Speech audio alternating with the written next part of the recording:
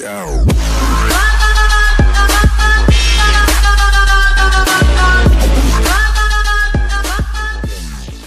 guys, Duckshots here.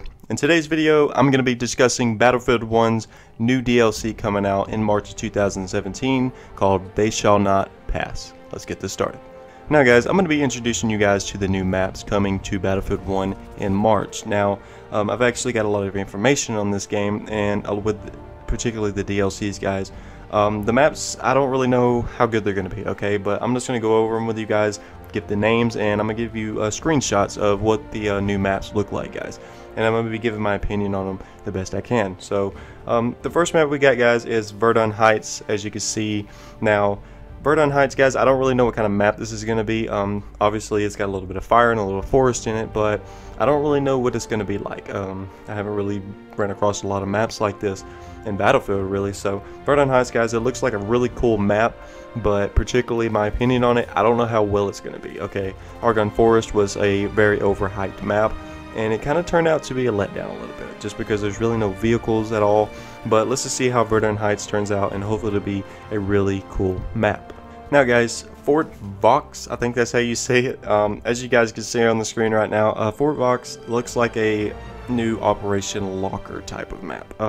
If you guys are not a fan of Operation Locker, especially if you played Battlefield 4 with Operation Metro or Operation Locker, and you didn't really like it because it was just one big clusterfuck. Okay, it was one big clusterfuck.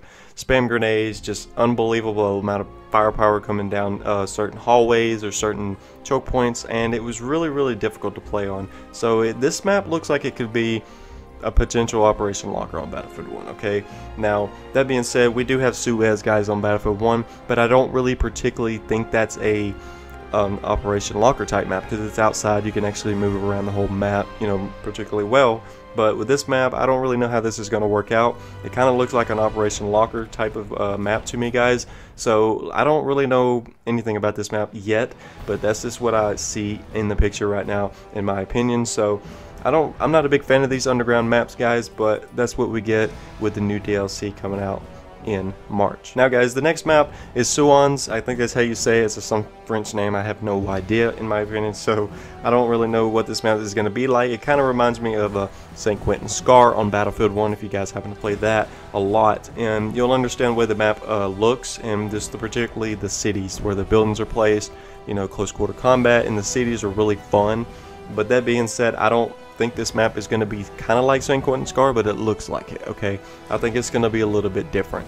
I don't really know how this map's going to lay out as far as the hills and the little mountain crest with the trees over it. I don't know if that's where the map ends or just in the city. I don't really know. So if that's the case, guys, that's not going to be a very good map. We need a bigger map than just that city part that you see.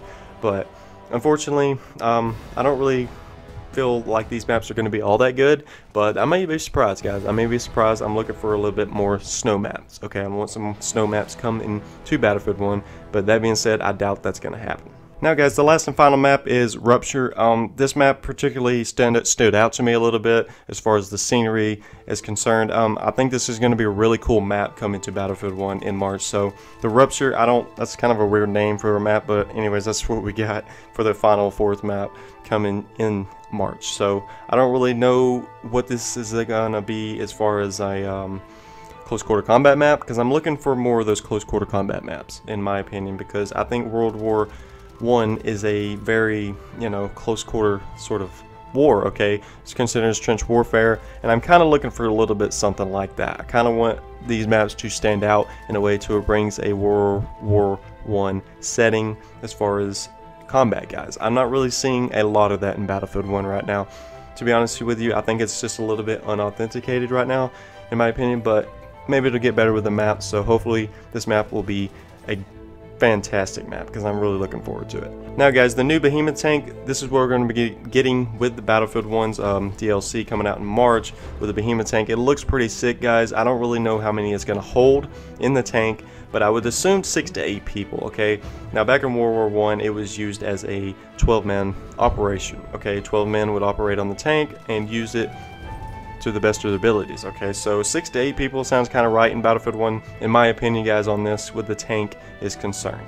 Now guys, one of the most surprising things coming in this DLC, in my opinion, is the new elite class. Now guys, one of my videos before, I talked about what would be the new elite class, and I kind of talked about what would be the new elite class as far as, in my opinion, and I kind of said like a grenade launcher or something like that, and that's pretty much what we're getting, guys, besides a grenade launcher. Basically what we're going to be getting, guys, is a trench raider. That's what it's called, and he's going to be more of a grenade spammer. Okay, he's going to be chunking nades unbelievably fast. I guess that's what would happen.